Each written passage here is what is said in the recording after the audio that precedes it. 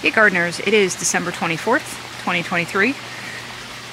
Yard is definitely starting to look like winter is here. Leaves are dropping and trees are going bare. You can see I've removed all of the container plants, all the plumerias from the pond area. They're now in my garage, along with the Jamaican cherry. So in this video, I'm going to give you an update on this tropical house that I built cold frame for my more sensitive plants. For those of you that may have missed my summer video where I went into detail on the build of this, it is made out of 1-inch EMT conduit and leverages flat angle roof connectors, both on the bottom and the top. 2.5 ounce frost cloth.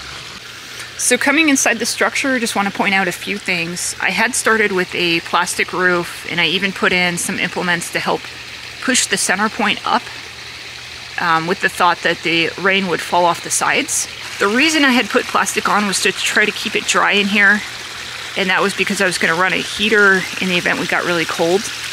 I haven't needed to do that because the lowest we've gotten is 36 in my area.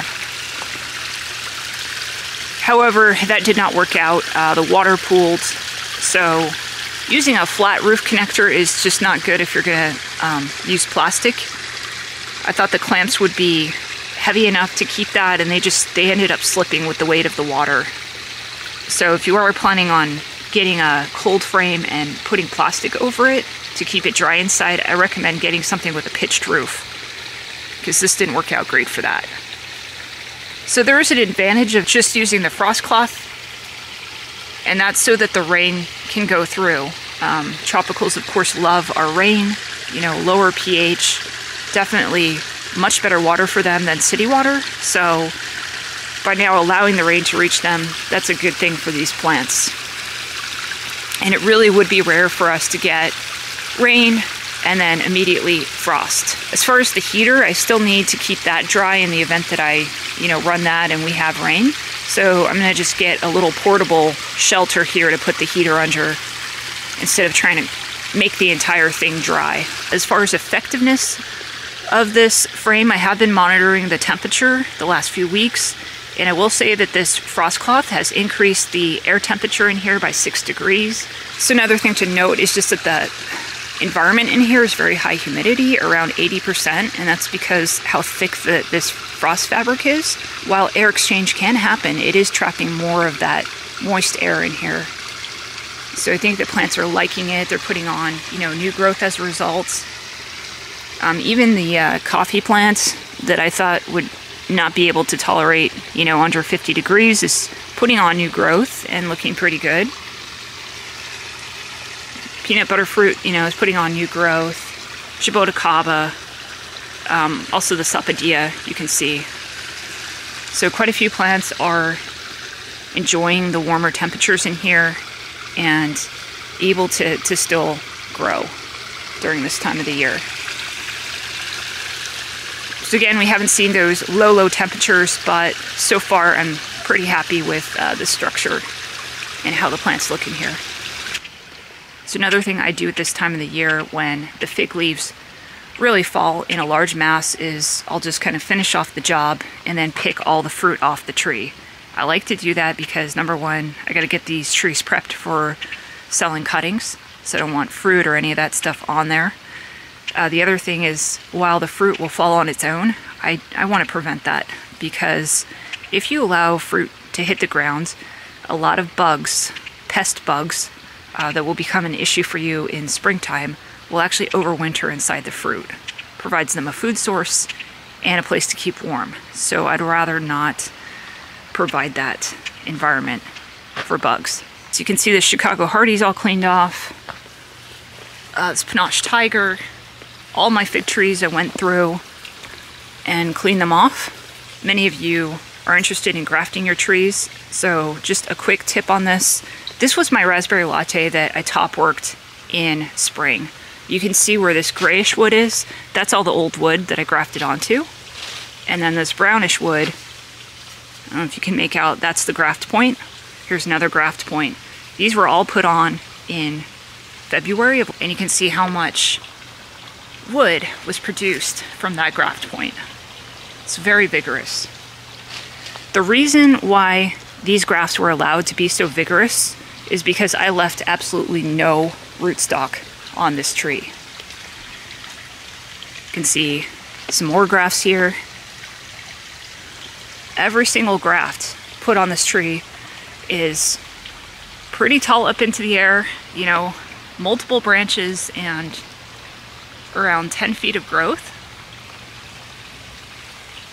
And the only reason that they were supported that way is because it wasn't competing with the tree's own genetics. When you graft onto a plant, the host tree is always going to want to favor its own growth.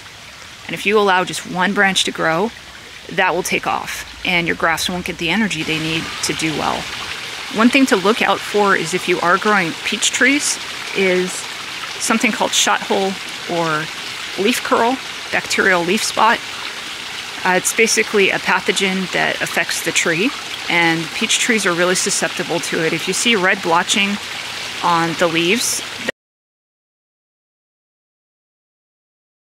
you want to treat it so that that bacteria does not completely invade your tree and kill it, which actually happened to one of my older peach trees in the past. So I do take the effort every year around this time to go ahead and hit my peach tree with a copper fungicide. It is certified for organic gardening.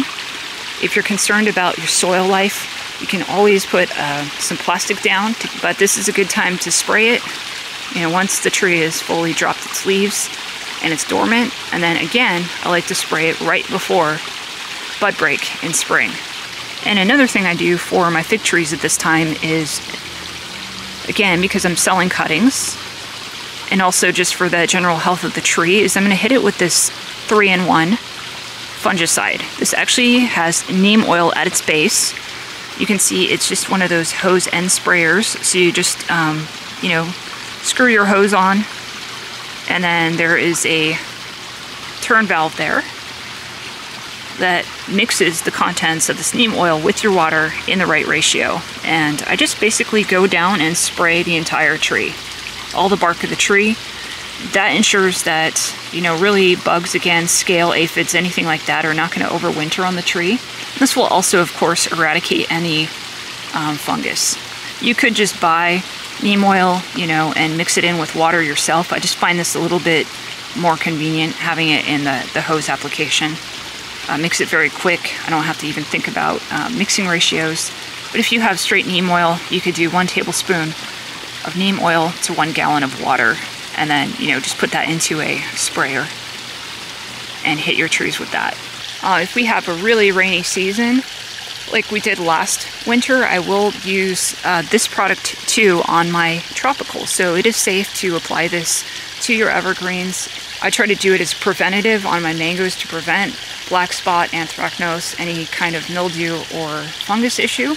Got into it a little too late, I might then go to a copper fungicide, but this is more or less my first line of defense, using the neem oil, since it does also take care of the pests that can spread bacteria from plant to plant as well. Wishing you and your family a Merry Christmas. Thanks for watching, and happy gardening.